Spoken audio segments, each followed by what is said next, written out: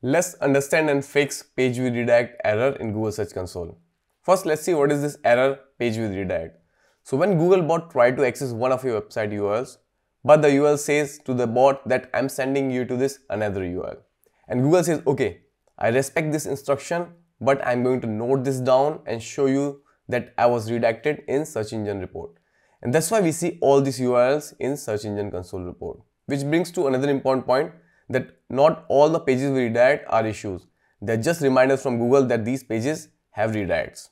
Here you can see there's so many pages listed here. Sometimes it can be hundreds or thousands. But don't worry about it. If you see very few pages or many pages, the solution can be very simple. Now there are two very important things to understand here. First, these pages are not always error. They can be guide for you to understand that how Google is seeing your website. Second, you do not need to worry about everything. Just focus on the pages which are submitted by you from the sitemap. For example, you can see here I have 203 page redirects, but if I choose this drop down and then I click on all submitted pages, you can see I have only 30 pages with redirect. So I need to access these 13 pages first to understand whether these redirect are fair enough or there are some error which I need to fix. So let me show you the live example from my search console and show you how we can fix these page view redirects. Before moving forward, I request you to like the video, subscribe to the channel, because while creating this video, it takes a lot of time to research, script, record, edit, and then publish this video to YouTube. And the biggest challenge is I want to create the video which are really easy to understand for everybody. So sometimes what happens, I create the videos and I am not satisfied enough that this can be an easy and useful video. Then I have to recreate the video again from scratch. So it takes a lot of time. So it's really helpful if you like the video, subscribe to the channel. That is a real nice way to show your support, and that's also good for YouTube algorithm. Okay, moving on to live example and fixes. So you can see here there are multiple pages here on my page view redirect report. And this will be applicable to any kind of website or blog. You will find very similar pages. Try to understand what I'm going to explain you in this video, and you can find similar pages, similar patterns on your website too. Okay, the first kind of pages will be these kind of pages which are page builder pages. You can see here Elementor HF, footer, Elementor library, default kit, or any page which is related to a plugin or a theme page. If I click on this icon, you can see this page Elementor HF footer. If I scroll that, you always need to look this option discovery. So you can see this page is not in any sitemap, no referring sitemap detected, and there's no other referring page which is showing this page. And then next thing to understand here is user declared canonical. You can see the URL of my website. In your case, it can be URL of your website. So what's happening here? We do not need to worry about this because we are not adding this page in sitemap. There's no link coming to this page. Somehow Google knows about this page. So you don't need to worry about it. And if I show you this page, this is a page created by Elementor Footer Builder. Actually, this is a template for the footer of the website. There's just one thing you need to check here. Go back to your website, and then if you're using any SEO plugin, go to SEO plugin, and then go to content types. Or you can see where the sitemap is built. In case of Yoast SEO plugin, you can see here if I click on show more, we have this option Elementor header and footer builder. And if you see here search appearance, show Elementor header and footer builder and search result, you need to uncheck this option. Make sure guys you uncheck this option. If this option is unchecked, you do not need to worry about anything. Maybe Google know about this page, but that's not your problem. With the time this URL will be gone from here. Same thing applicable with any other kind of theme pages or plugin pages. Okay, second kind of example will be home page. You can see I have this URL home. If I click on inspect URL icon, here the detailed report, then we go to discovery section, and you can see in sitemap there's no refer to this page, and there's also no referring page detected. Canonical URL is the URL of my website. Actually, what's happening here, if you're using WordPress on your website, you can see the page is home, and I assign this page as home page of my website.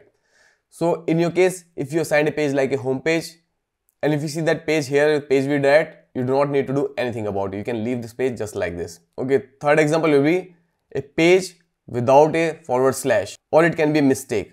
So what happened, you can see this is the URL, let's create a website.com/contact. So what happens if you type this URL here, then you can see here automatically the / is added. So Google is saying there is a URL without /, and when Googlebot try to access this page, we are sending this page to the / version. Normally in WordPress or in any kind of other CMS, this is normal behavior. You do not need to worry about it. But here's really important thing to understand. For example, in case of some spelling mistake, if you inspect the URL, for example, you can see this is our URL. Let's create a website.com/contact. And if you go here in discovery section, you can see no referring sitemap detected. But here there is a referring page here. So here you can see this page is referring to this URL. So this page is about us page. If I go to about us page on my website, you can see there is a contact us button. If I hover on this button, you can see in the bottom there is a misspelling which is saying /contact, or it can be any other big misspelling. You can always find the reference to the page where this misspelling is added. So what you need to do is just go back to this page, add a slash or add the correct URL. Okay, let's see the next example, which is really important. You will see this kind of URLs on Search Console when you change the URL of your existing page or post. Let me explain you in more detail. So let's click on inspect URL. Now this is a detailed report. If I scroll the page, you can see in discovery section, there is no referring sitemap detected, which is the first thing you need to check. And there are two referring pages here. First referring page is the URL same like our page with redirect URL. Second is our blog URL. So this means the link to this page exists on these two pages. But one very important thing to understand, where is the redirect? So redirect is happening here. So when from these two pages, somebody goes to this URL, they are redirected to this page. And you can see here, the names are very similar. You can see here URL is fix WordPress need to access your web server solve. And here where it is redirected, it says how to fix WordPress need to access your web server. It is happening because I changed this URL. It was before fix WordPress and now how to fix WordPress. This is a totally normal behavior. You do not need to worry about this.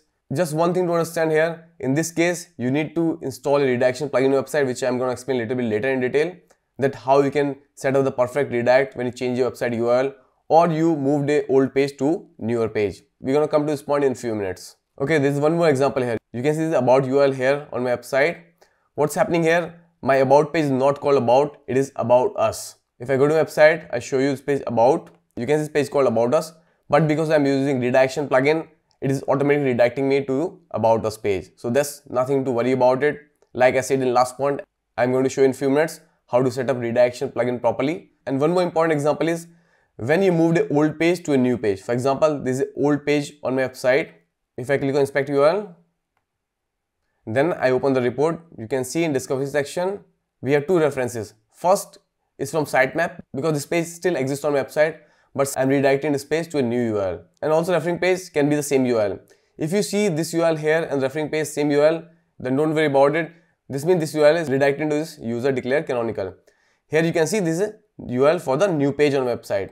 Because what happened when I create a new page, I redirected the old page to the new URL using redirection plugin. And one last example. In some cases, you can find here in referring pages external URL from some website. So in that case, you do not need to worry about it because this is external website and Google understands you don't control the external website. They might have an old link on their website, and when they come to this URL about, they are redirected to a new URL or a redirected URL. So if you see this issue, don't worry about it. Okay, now let's talk about redirection plugin. So everybody need to install this plugin, redirection plugin. I already created a video about this. You can check the full video in description. So you can watch the complete video, how to install this plugin, how to use this plugin. Here you can see I have these two redirects added already here. One is contact, which is going to contact us. So when it comes to this page /contact, they will automatically redirect it to contact us page. Second redirection I set up here, you can see fix WordPress needs to access your website result. So this was the old URL and then I create a redirect. So now this is redirecting to the new URL because I changed the URL of the page, or you can say change the URL of the post. And here is the code 301 which says to Google this page is permanently redirected to this new URL. This plugin is really nice plugin. So every time you want to create a redirect, you can click here add new and then you can add the old URL. For example, I can say old page and then I can redirect to new page. This is the right way to create redirects when you change a page on your website. And also not just this, if you go here 404, you can see all the URLs people are trying to access on your website. If they are going to 404, you can set up a redirect for them. And now the most important question, how long you should keep the redirect? Because sometimes you change your website URL, so how long you need to keep those URLs? Okay, there's no specific answer, but from a Q&A video from Google's Search Console team, they said at least keep them for 1 year. So if you use this plugin, your redirects here, and you set up old URL to new URL, or you set up old page to new page, then you can keep these for 1 year. And after 1 year, don't worry about it. You can delete them or just keep it like this. Eventually, with the time, all these URLs will be gone from page with redirects. Don't forget to like the video, subscribe to the channel. I'll really appreciate that. And check this playlist on your screen to solve other common issues with Google Search Console.